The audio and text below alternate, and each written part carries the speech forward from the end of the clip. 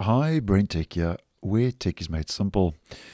So with the Moment 3 update to Windows 11 version 22H2, one of the new features that rolled out was displaying and showing seconds in the system tray clock on Windows 11.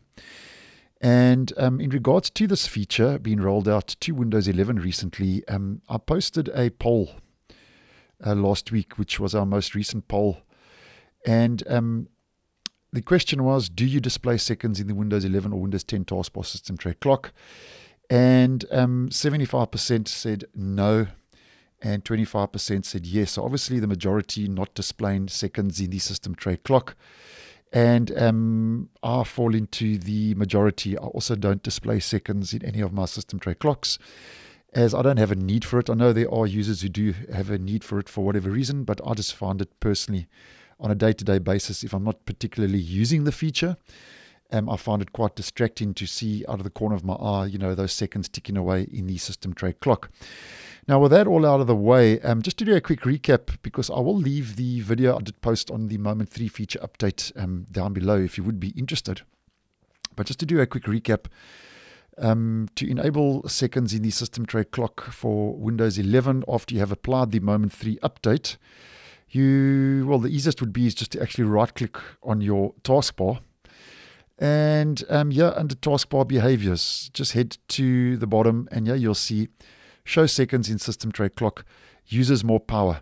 Now, if you do toggle this on, if you are running a low budget device that hasn't got a lot of RAM memory as an example, you may want to leave this feature off if you are not using it, because although this won't really affect high-end devices, if you are running a lower powered or a low-budget device, this may impact your system performance, give or take. So just take note of that. But there you go. You toggle on show seconds in system tray clock, and as you can see, there you go. It's ticking away now in the bottom right-hand side of my taskbar in the system tray where you got those seconds.